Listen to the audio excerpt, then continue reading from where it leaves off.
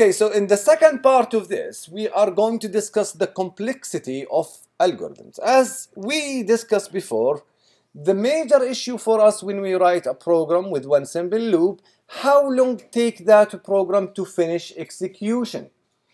Now, this is what we mean by time complexity. Then we will speak about something we do normally in computer science, which is basically the worst case scenario. We always estimate our program is to behave in the worst case, so we can improve it and it will behave very well in the best case and in the medium average cases. And then we'll speak about algorithms, paradigms, and we can understand more about the complexity. If you consider one algorithm and how efficient this algorithm is for solving a problem, then the input that you take for a particular size of data, how that algorithm is behaving when you have a large amount of data or a small amount of data. And the question we always ask, or we like to ask, are how much time does this algorithm use to solve a problem, and how much computer memory and CPU cycle we are going to use to finish that execution. Describing the time complexity of the algorithm for finding the maximum element in a finite sequence. Now, by finite sequence in discrete mathematics, we refer to a set of inputs. As simple as that. You can call or you recall an array every time you see this term. So here we have a procedure, which is a function going and take an array from A1 to AN, and we want to find the max. What you notice here, we have a loop going from I equal to N. Now the question you could ask yourself is, this loop is going N times. Why? Because it goes all the way from N equals 0 to N equal the size of input. Now by conclusion, we could simply say that this loop is behaving in big theta of N, because this is how it will go all the way to N to finish and to find the maximum number. If you want to take another example, and in this example we want to find the time complexity for linear search algorithm. By linear search, we take an array and we test the first element. Is it the element I'm looking for? No. Is it the second? Is the second element in the array the element I'm looking for? No.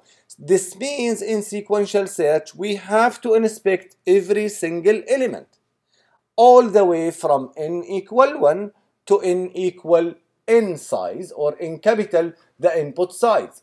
This means this algorithm is going to go all the way to big theta of n. Now what if that array we find the element nearly about the mid size of that array, where n is equal to n divided by 2. We find that element we are looking for at the first part.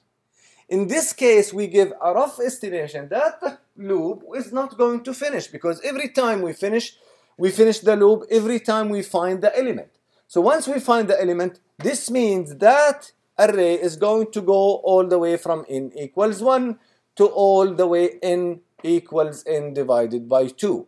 But in fact, we will find, if we do the math as you can see here in the equations, that array will or should be inspected in all, and that average time is going to reach all the way to n. But it is not the case if we are using binary search. We know binary search, we take an array, then we chop the array into two halves, and we go and inspect one of the halves based on the location of the element that we are looking for. In this case, if you look to this code, you will find that this algorithm is behaving where all the way it goes log n, because every time, and this you can keep it as a fact, code that behave or use divide and conquer as algorithm strategy, by default the time complexity for that problem is log n. That any code using divide and conquer to solve a specific problem, the time complexity for that code will be log n. Now to verify this, let us take a famous sorting algorithm called bubble sort. You know how bubble sort behave. Now look to the code. This function for bubble sort, and it works by comparing each element to its adjacent element. If they are less or greater, they swap. Now, you will notice that there is two loops. This means that the first loop go all the way from 1 to n minus 1, and the second loop is going from 1 all the way to n. Now multiply n by n minus 1. This leaves you with 1 half n to the power 2. Ignore the constant and you will end up with the value n to the power 2. And that's why we say the time complexity for bubble sort, it's a given n to the power 2. So every time you see two nested loop, the time complexity is going to be n to the power 2. If you see three nested loop, the time complexity is going to be n to the power 3. To understand that, look to the time complexity of insertion sort. Now, this is the code how insertion sort is behaving.